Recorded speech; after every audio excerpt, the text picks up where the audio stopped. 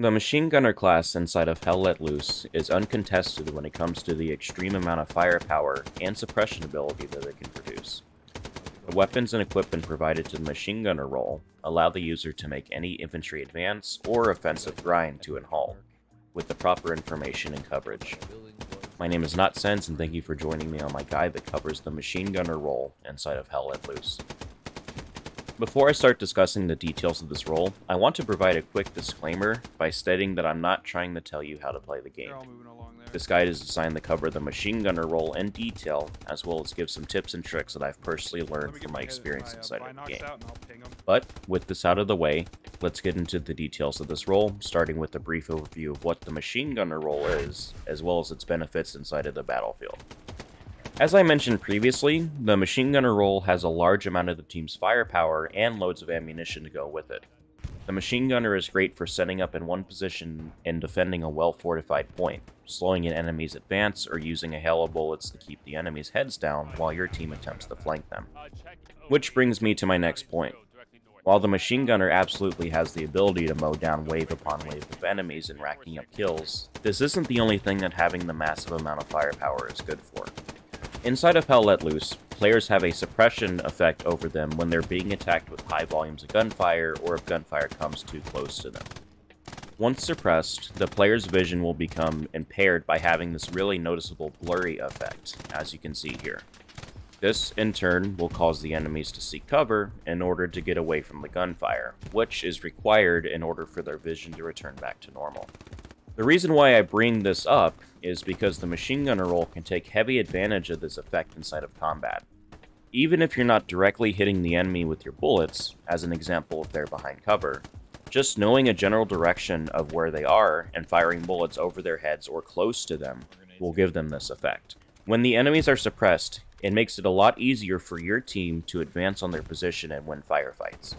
With this being said, I would like to stress the effectiveness of communication with your squad and other teammates while using this role. While the Machine Gunner role has no shortage of firepower, I should mention that one of the downsides of this class is the mobility aspect. The machine guns have a high rate of fire and lots of ammo, but they're also heavy and have a lot of recoil, which makes them inaccurate for hip firing and unable to be fired from the shoulder like a rifle.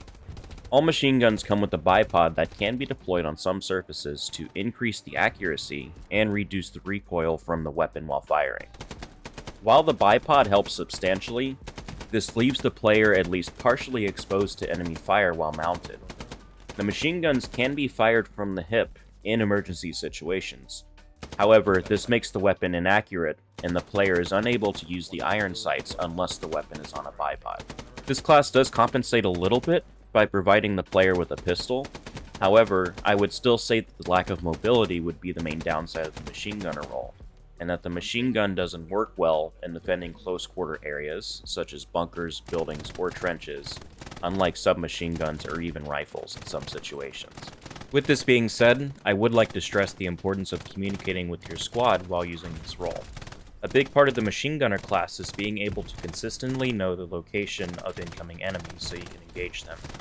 Having effective communication with your squad mates and squad leader make the process of actively knowing locations to suppress enemies significantly easier.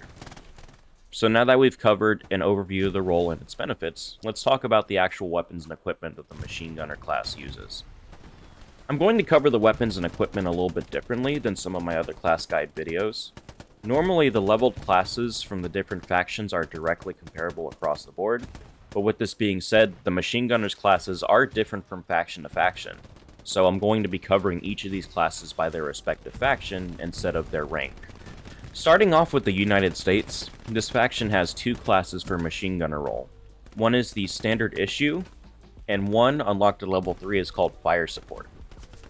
The Standard Issue's primary weapon is the Browning model of 1919 machine gun, which has an ammo capacity of 250 rounds and a fire rate of roughly 600 rounds per minute.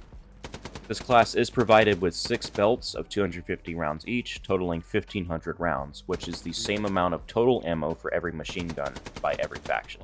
The Standard Issue classes are also equipped with a pistol as a sidearm. In my experience, the pistol is most effective inside of buildings, trenches, or other areas where a higher mobility is preferable over sustainable firepower. Each of the pistols in this category come with 6 magazines of ammo. The second loadout that the machine gunner role has in the United States is called Fire Support. This class is unlocked to level 3 and differs from the standard issue loadout substantially in terms of weapons and purpose. Instead of a heavy machine gun, the Fire Support loadout is equipped with a BAR automatic rifle. This class is actually almost identical to the automatic rifleman role's standard infantry loadout, with the exception of the Fire Support class not having grenades. I was a bit perplexed at this class at first, but my observation is that the class is best used inside of situations where having more mobility is beneficial, such as being in a position where constantly moving from point to point is required, and the machine gunner isn't able to set up anywhere for extended periods of time or is consistently in close quarters combat. This class doesn't carry a pistol, however the mobility and being able to shoulder fire the bar makes up for not having a secondary weapon. Moving on to Germany, this faction also has 2 loadouts for their machine gunner role, however they're a bit different from the United States. Unlike the second class having different types of weapons and serving a completely different purpose, Germany's second class is more of an upgraded version of the standard issue one. For Germany's standard issue class, they're equipped with the MG34 machine gun and Walther P38 pistol.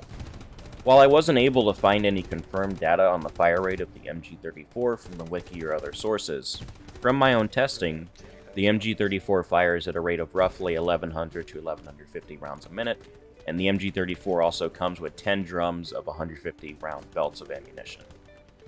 The second loadout for Germany is called Veteran, and like I mentioned previously, Germany's second loadout is subjectively an upgraded version from the standard issue. This loadout is equipped with the MG42 machine gun, which has quite a bit more firepower in terms of actual lead-down range compared to the M34, due to its higher fire rate. The MG42 has a fire rate of 1800 rounds per minute, and has 6 drum magazines containing 250 rounds each. As comparing the 2 primary weapons for Germany, while it appears that the overwhelming opinion of the subreddit and Discord favors the MG42, I have to honestly say that they both have their pros and cons. While the MG42 both has a larger fire rate and larger magazine, this also means that the weapon burns through ammo quicker and, according to the development blog, has substantially more recoil compared to the MG34.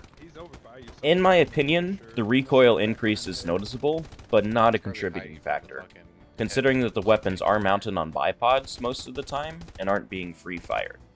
While the MG34 is better at overall sustainable fire and longer bursts due to less recoil, I would have to agree with the general consensus and say that I might prefer using the MG42. Having such a large fire rate is really enjoyable when using it, and it is great for suppression. Before I forget, I also need to mention that the pistol the Veteran loadout carries is different.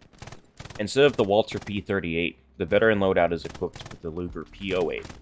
Personally, I haven't found much of a difference between these pistols, and they work as intended, so I can't really compare which is better one way or the other. I feel that it's personal preference. With this being said, it's not something that I would worry about, because in my experience the pistols are rarely used and really only in emergency situations. Finally, discussing the Soviet Union, this faction has the one standard issue loadout for their machine gunner role, consisting of the DP-27 machine gun and the Nagant model of 1895 revolver. The DP-27 is fed by a 50-round Pan magazine, and based on my testing, also fires at around 600 rounds per minute, similar to the Model 1919 Browning from the United States. While this weapon has a lower fire rate than the German machine guns, the low magazine size that reloading frequently is more common with this class. So now that we've discussed the role in detail as well as the weapons and equipment that's used, let's finally discuss some of the tips and tricks that I've picked up over the course of playing Machine Gunner that may be useful to know. My first tip is that positioning is key for wherever you plan to set up as a machine gunner. Keep in mind that the machine gun is most effective inside of a static position, so picking places that have great elevation and cover are ideal for long-term sustainable fire. Every position has its advantages and disadvantages, and it's just a matter of experience combined with situational awareness to pick the best position at that current moment. As an example, being on the top floor of a building has higher elevation, which means that the enemies are easier to see. However, it doesn't have great cover, and it's easily spotted by enemy infantry. My second tip is to favor suppression over instant kills. Keep in mind that machine gunners have most of the squad's suppressive firepower as well as tons of ammo. What this means is that shooting the kill only when you see an enemy isn't ideal. Just knowing the direction the enemy is advancing from, or the general area of their position, is enough information to lay down suppressive fire for your team to be able to advance on them. I'm not saying that providing suppressive fire doesn't kill anybody, in fact quite the opposite. A high amount of firepower aimed at an advancing enemy force is almost guaranteed to land kills. I'm just saying that it's a waste of potential to only fire at enemies that you see running across a field, for example. My third tip plays into my second one quite nicely. Don't be afraid to use your ammo. Like I mentioned previously, the machine gunner has a total of 1,500 rounds in their primary weapon before needing to resupply. I'm not suggesting spraying endlessly into an open field, just hoping that there are enemies there. However, keep in mind that engaging an enemy position or attempting to slow an advance is by no means a waste of ammo. That amount of suppressive firepower keeps the enemy's heads down and helps your team substantially. To put it bluntly, there's a reason why the machine gunner role has plenty of ammo. Don't hesitate to engage positions where you know enemies are advancing from, even if you don't see them right away. My fourth tip is a simple one. Machine gun fire is more controllable in bursts as compared to not letting go of the trigger. While the machine guns have bipods that help with recoil control, constant fire will still knock your aim off. As an example, if you pull the trigger without letting go of any of the machine guns and don't try to compensate for recoil, the gun will shoot into the sky every single time. I personally try to limit myself to bursts of 5 or 6 rounds, but it really isn't an exact science as long as the bullets are flying where I want them to. My fifth tip is to watch for smoke grenades. If enemies know the general direction of a machine gunner's position, they will almost always attempt to throw smoke grenades in your general direction in order to obscure your vision. While these smoke grenades are effective at covering enemy movement, I often find that spraying a few rounds into and around the smoke cloud will net a few kills, since the smoke is almost always covering enemy movement. My final tip is arguably my most important one. Keeping a constant line of communication with your squad and your team on enemy movement is going to be your greatest resource for finding enemy players. I usually play this game by myself, but I've recently been teaming up with a few people from a group, and in my experience inside of the game in terms of communication and actively knowing the position of enemies have changed drastically. Like I mentioned previously, there are multiple instances inside of the game where my squad members or squad leader will point out enemy positions that they see and will ask me to engage them. This has been a considerate help, especially compared to trying to find enemies myself. Even if you don't have a squad to communicate with, asking in local chat where other teammates see enemy movement can be a huge help to you. And that's all I have for you guys. Thank you for stopping by and watching the video, as well as for your continued support. I'll link the playlist for my Hell Let Loose guides in the description of the video in case you would like to see more of them. Also, if you enjoyed the video and would like to see me make more of these guides, I ask that you leave a like on this video. Not only does this help with YouTube's video analytics and allows the video to reach more people, but it also shows me that people are enjoying what I do. If you have any feedback, further questions, or just would like to talk about the machine gunner role in more detail, please feel free to leave a comment. Not a lot of people seem to know this about YouTube, but content creators will receive notifications for new comments on any video, so it doesn't matter how old a video has to be in order to receive notifications. But thank you again for watching, and I hope you enjoy your time inside of Hell Let Loose.